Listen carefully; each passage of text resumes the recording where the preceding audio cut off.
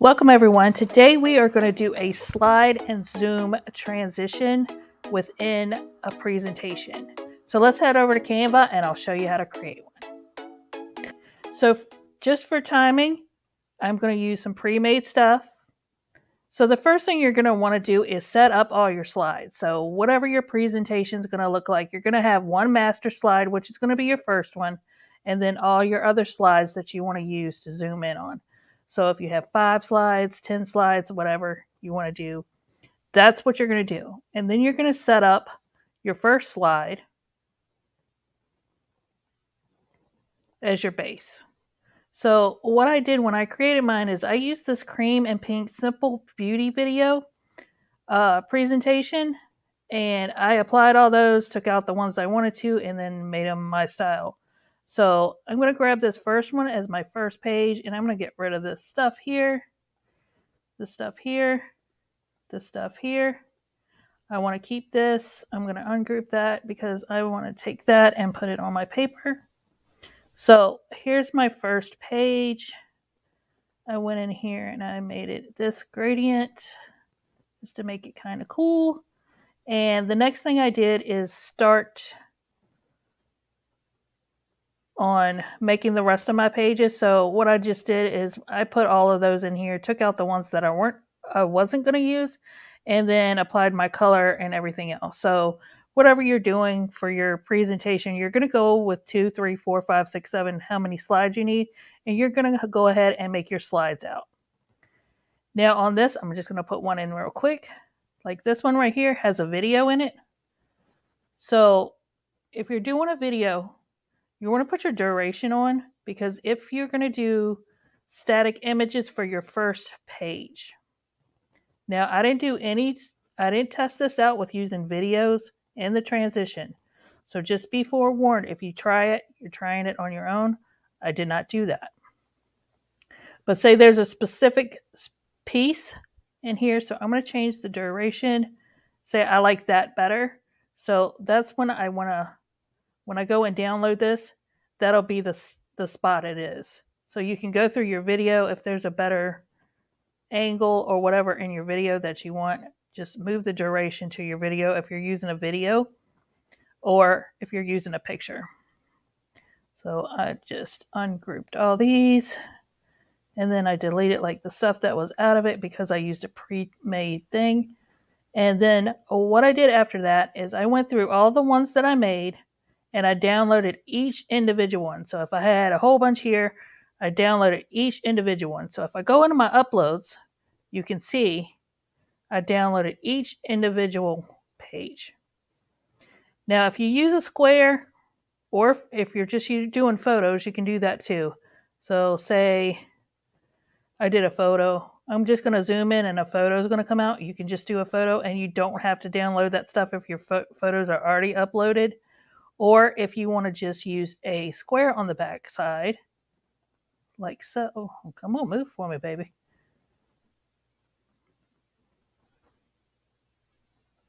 And we'll put that into position. So there's a few different ways you can work around this. You could just group these two together, and then you don't have to. You can just go ahead and move it over to this page here, and then put it in your little form or whatever you're going to do over here. That's another workaround. But if you're going to make like slides, I would download them. That's my personal preference. It will be up to you how to do that. So what I did for the paper, I went into elements and I grabbed this piece of paper right here, which is a watercolor paper white background. So I'm going to grab that real quick to make my paper. And I actually used a square for the coloring, but the reason why I used the paper is for one reason. I can go into edit photo, I can go in and I can put a shadow on it.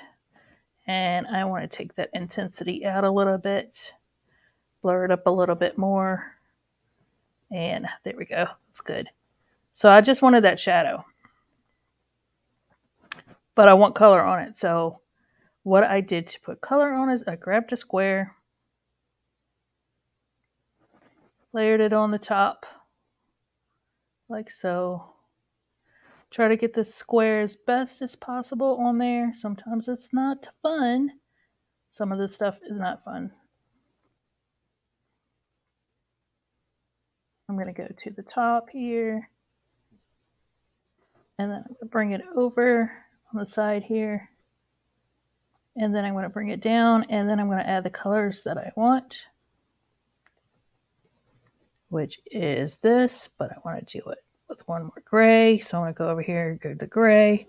And then I'm going to do top and bottom like so. And then I have my piece of paper that I want. And then I have my shadow. Because one day, maybe, on shapes, we can get shadows. So now I have my paper the way I want it. I have uploaded back into Canva all my slides. So what I want to do now that I've uploaded all my slides is I want to go and place them on the paper. So I'm going to take them and I'm going to size them to fit on my paper. Oh, didn't I put that on there? You can put a heading, you can do whatever to make your paper whatever way you want to. Let's, yeah. So say you want to do something like this. And then you want to put these there.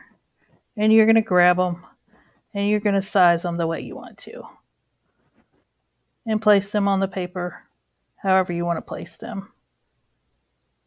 I would place them, make them small enough that you have a little bit of border around on each side of them, because when you zoom in on it, you don't want to see the other picture. And you'll see why in a moment. So I am just going to go and grab some more. And we're going to place those on here, try to size them up. Now, I haven't tried to stick these into frames, but that might also be an option to make this a little bit simpler. I'm trying to make sure I grab all the ones that I'm trying to grab. And then I'm going to put that there. I'm going to sink that in. That one's a little smidgy bigger than the other one. And then I'm going to grab concealer. I'm trying to make sure I ain't grabbing.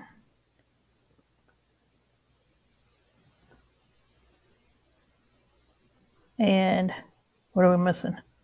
Got some lipstick, some blush. I'm not going in order either. I should be kind of going in order how you put makeup on, but you know, it's been a while. I'm past the age of putting makeup on all the time. And then what you can do once you get them lined up, what I did is I put a little bit of a border on them. I put them at 3s. That was just a personal preference.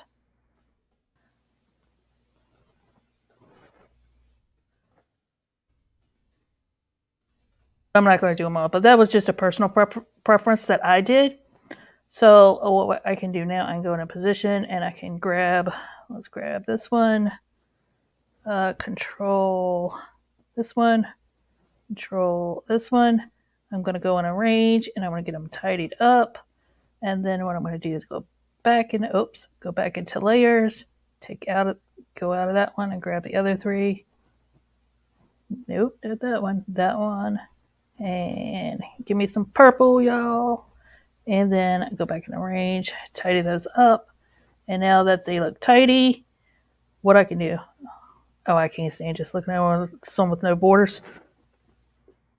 Let's fix those.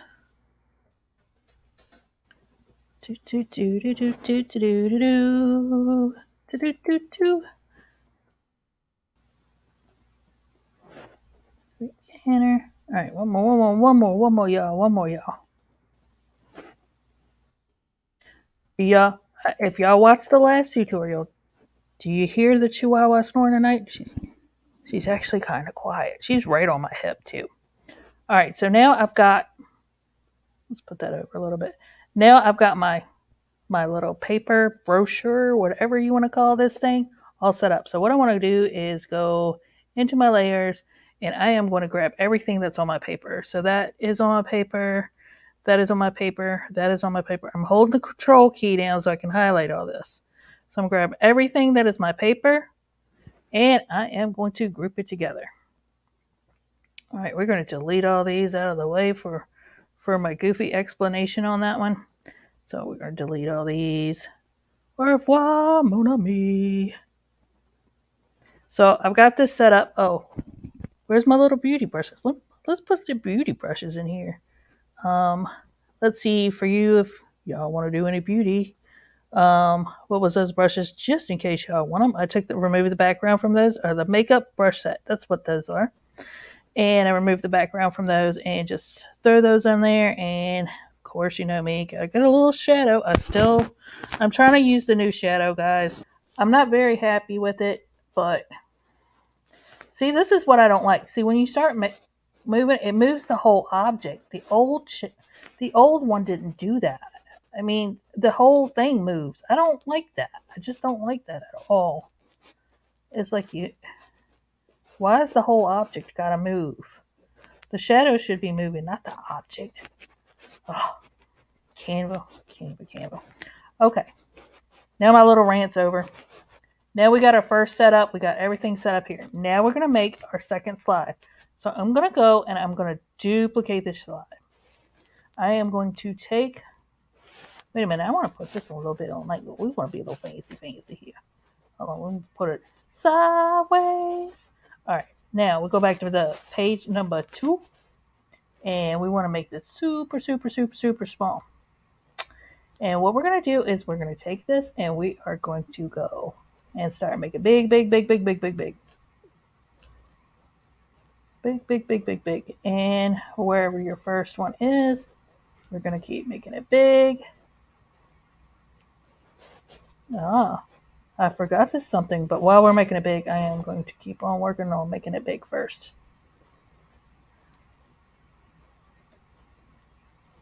All right, hold on. I could go down just a smidge. All right, kind of want that in the middle, like so. Position. Make sure your paper is on top. So let's go back in this one and make sure our paper is on top. All right, so we're back to our paper. So now that we got that in place, you shouldn't have to do that anymore. So now I've got that in place, like so. So I've got my first one in place. What I'm going to do now is I'm going to go into my transitions, not here, because I'm being a goofball at the moment. I'm going to go into my transitions, maybe, transition. I'm going to put match and move. You're going to put your duration at as far as up as you want to. And what I did for mine is I did like the first slide at 2, but it depends on your presentation, so the timing's going to be way up to you. I did these slides faster, and then of course the slide that had the information on it, of course I made them longer than the other ones.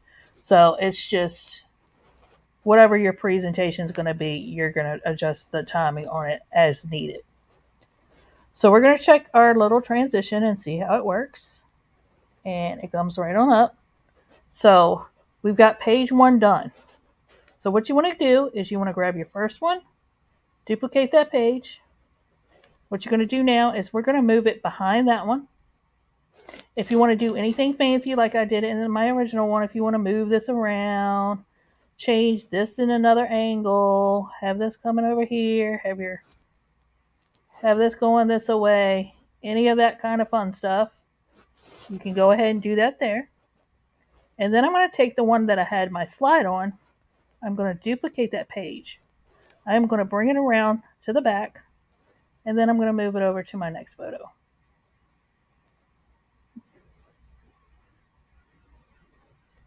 So you don't have to keep going all the way down and moving it. You can just move it that way, and it's very easy.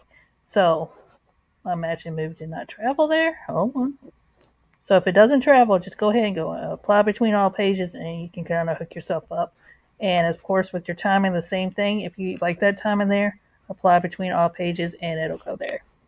So now we're going to look at our second one, and we're going to go. It's going to move there, and then it's going to come back up to your eyeshadow.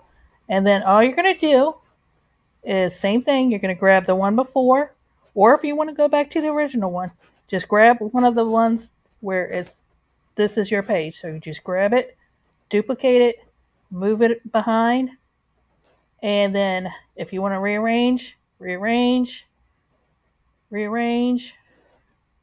it on this side, put your brushes over here,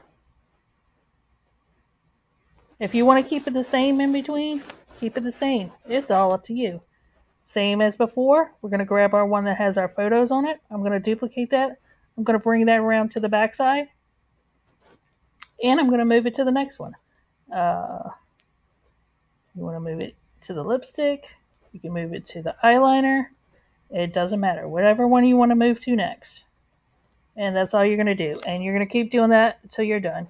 I'm going to duplicate the page. I'm going to go over, take it to the back side, move it around if that's what you want to do. And now I'm just going to do some crazy stuff just to show some movement.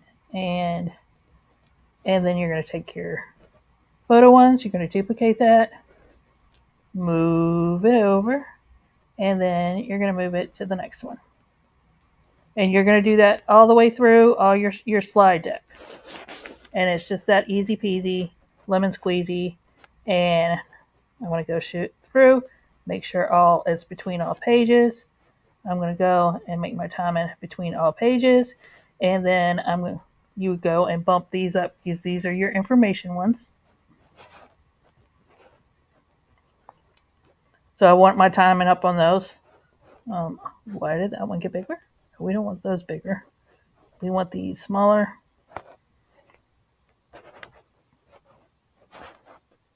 Canva's being a little weird on me.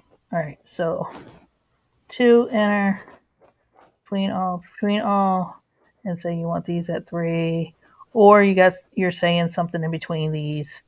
You can just go and make those bigger, and then you can go. Why is Canva doing that? Look at it. Looky. Oh, that's being mean. Okay.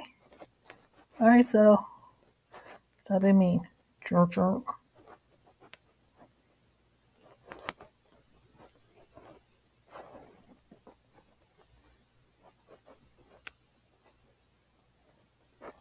So I'm going to go into present now, and we're going to look at what we have. Oh, I want to go back to the beginning. Hold on. So here's your first slide. We're going to go, whoa, baby. Yay. And then I'm going to click it. It's going to go down. Whoa, baby. And then we're going to click it and go back down. Whoa, baby. Click it and go back down. And oh, whoa, baby. And you just do that for all your slides. And that's how you do that trick. And easy peasy lemon squeezy. Maybe. It was fun to do anyway. I hope you guys enjoy this. I know I kind of got a little off tangent at some point. Sorry. But guess what? I love you guys. I hope to see you on the next one. Bye, y'all.